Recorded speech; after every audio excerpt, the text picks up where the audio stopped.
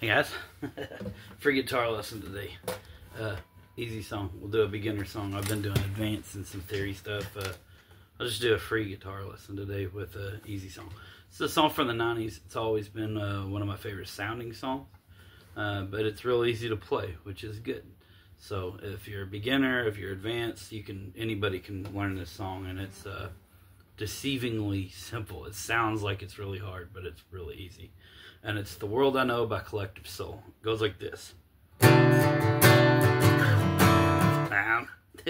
already screwed it up. There we go.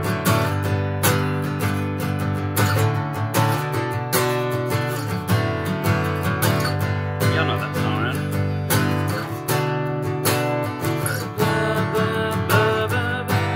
Yeah, anyway, here's how you do that. So you don't even play the two high strings, so the B and the E. I always use like a fatty part of my finger to kind of muffle them so I don't accidentally hit them, like I did on that last note, on that last chord that you heard when I get that over the top. You don't want that. You just want it to sound like this. So see how I've got the fatty part of my finger kind of muffling that? However you got to do it. You can also use any fingers that are easy for you. I use my pinky and my ring finger because it just kind of slides around easy. The shape feels easier, but you do whatever works for you. I've seen people play this like this. In fact, that might be how they play it. I don't know. I just play it like this. But here's the notes to it. So we're not going to use these two strings. We're going to muffle them out. These two ring out. So the A and the D are constantly ringing. So all of these chords have those open in them. So really, we're only doing the low E and the G string. And the cool thing is half of these are on the same fret. So these two, 7th fret on the G, 7th fret on the low E. And then we're going to try to muffle even if you have to do it with your pointer finger, however you got to do it, try to muffle them. Or if you're really good, you just won't hit them. You'll just stop right there. But if you do accidentally hit these, if they're muffled, it ain't going to matter. So same exact shape, we just move it over to the 2nd fret. So you got 2nd fret on the low E and 2nd fret on the G. These are ringing out open and these are muffled again. And then it shifts right here. After the 3rd chord, we're going to slide up. So the low E goes up 1 fret and the G goes up 2 frets. So low E's on the 3rd fret and the G strings on the 4th fret. So the chords so far sound like this when you arpeggiate them.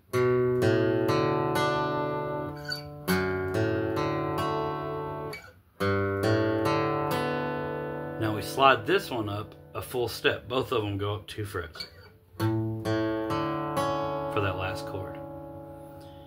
Now the only other, I like to slide too. It just sounds more like the recording.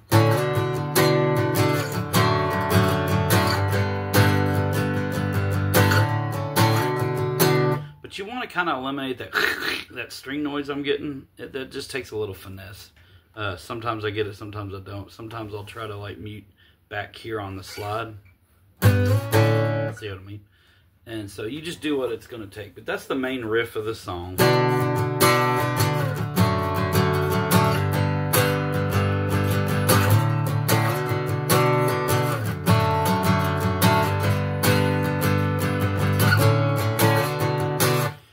Then you go to this like pre-chorus thing. It's not really a pre-chorus, I guess like a bridge, like it's just a different part B of the song, and that's really easy. It's just an A and a G.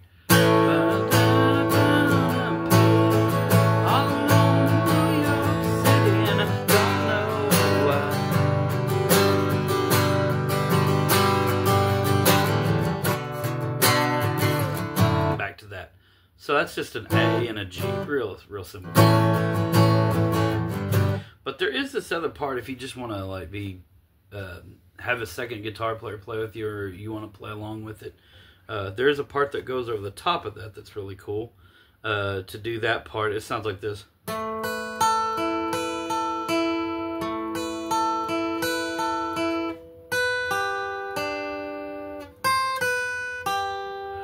So that part is you just do a power chord. It's an A power chord. You just come up to here. We're going to do our pointer finger on the 7th fret on the D string, ring finger on the 9th fret on the G string, pinky finger on the 10th fret on the B string, and we're still barring this one. So that last 7 on the high E will be done with the same finger we did this one. See how I do that? And then the picking pattern goes like this.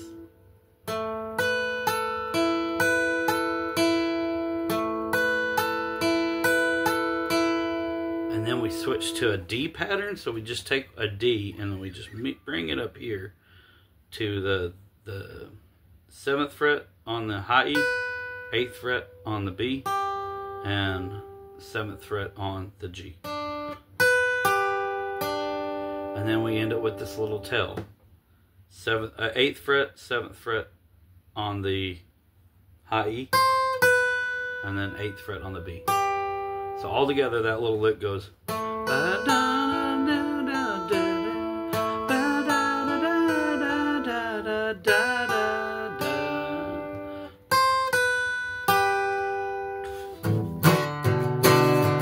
to that. You do the second verse and then it goes to that little bridge pre-chorus B part, whatever. Again, same thing. You play that little lead line thing over the top of those 2 chords. Then it finally gets to the chorus, and this is the part everybody likes to sing, and so it's pretty cool. But there's some really cool chords going on underneath it too, and that's that.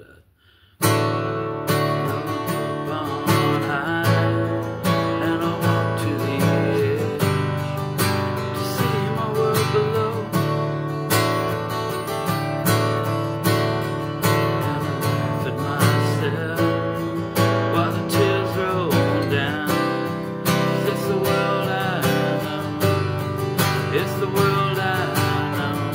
Break that down for you. It's pretty easy. You got a D, and then we got an A7, which is just an A. We're just going to have a G ring out. So, yeah, just play like that. So, A string open, 2nd fret on the D, G open, 2nd fret on the B, high E open. Most people know what A7 is now. You do if you didn't. It's like a prettier sound A, kind of. Works really good on that.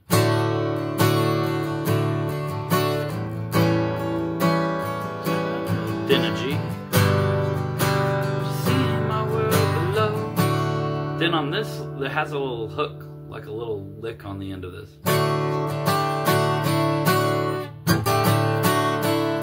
Hear that? Pretty easy to do though. The only thing that's moving in that D is the high E, so it's going to go.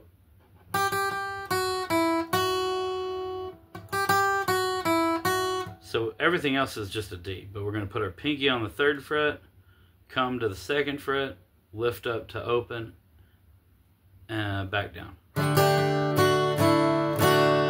Here it is real slow. That's the little lick between that kind of squeezes the 2 parts together. Then the second half of the chorus is a little different. You've got the D, the A7, then I think it's called a C over G, which is a big word for a chord, but really all it is a G. You just move these 2 fingers down. That's it. And then we do the G. So here we go.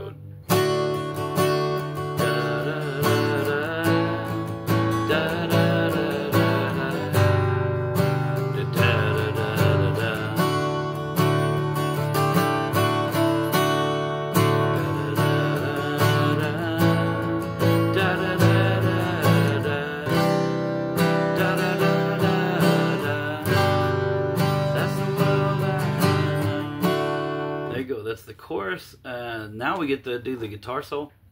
One of the easiest solos I know, but it sounds so cool over that cool rhythm. So I'll play it for you. It's just the same thing 4 times, and I go with it.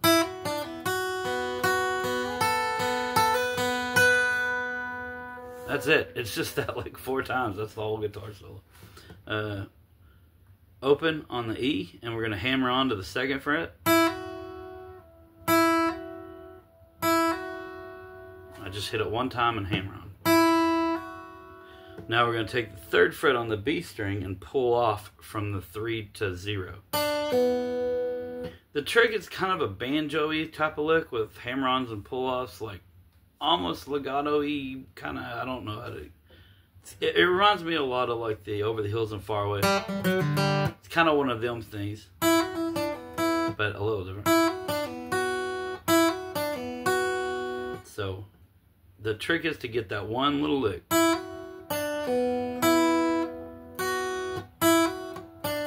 That's it.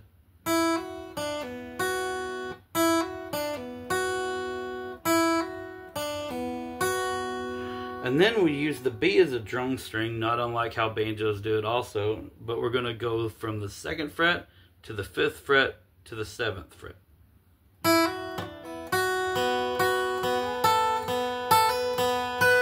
Hammer on out there on that 5 to 7. So slow, it's just...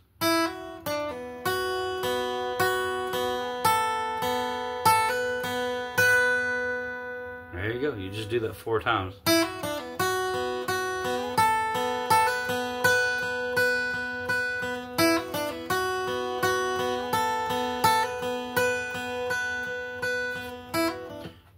I ain't gonna do the O2, but there you go. Then it goes back to the pre-chorus, that part B section with the cool, does the chorus twice, and then you got the ending of the song, the outro.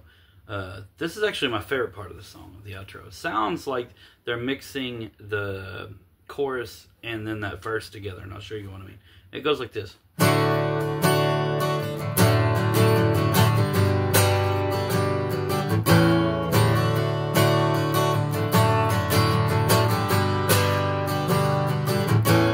That sounds really cool, really pretty. So that's just a D. And then we take that 2nd chord that we played on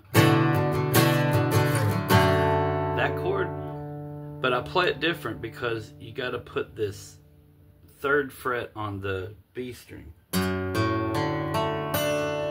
it's that chord. I don't know the name of it. I'm sure it has a name, but that's how you play it. It's just 2nd fret on the low E, open A, open D, 2nd fret on the G, and 3rd fret on the B. G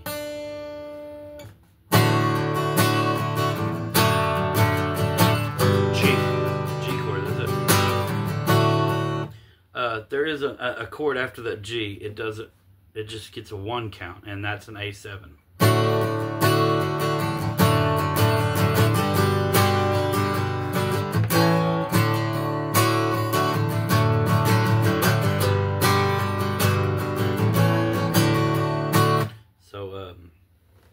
It's got it kind of, the timing's a little weird, but your right hand, if you trust it, and kind of feel the rhythm.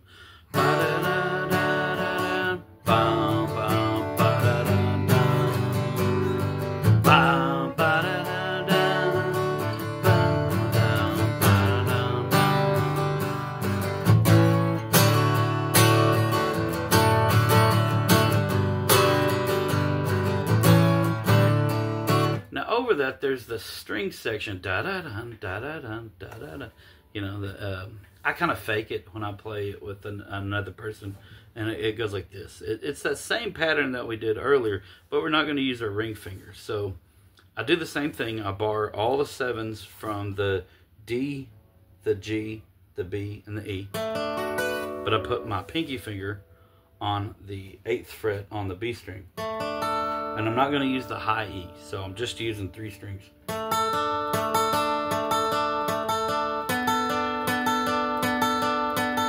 And that's the ring finger on the 9th fret on the D string. So, like I said, I don't know if this is in the song. It just, I'm trying to emulate the ba-da-dum, ba-da-dum, ba-da-dum, ba-da-dum. You do that 3 times.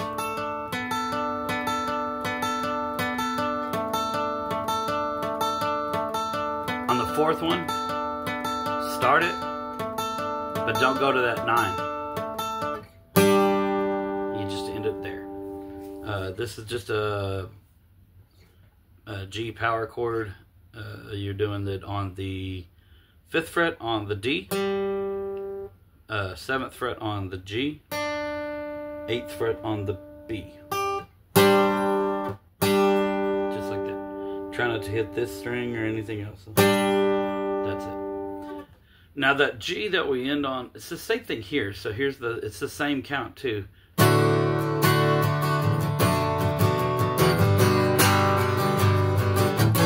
You do that 3 times, but instead of going to the A7 on that last one, you just end it with that first time you hit the G. There's 1, 2,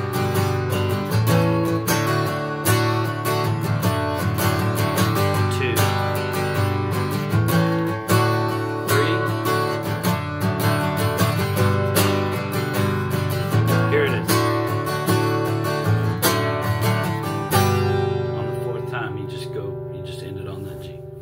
That's it. That's World I Know by Collective Soul. Hope you learned something. Hope you enjoy the song like I enjoy showing you how to play it. And it's a cool song. It's pretty easy to play.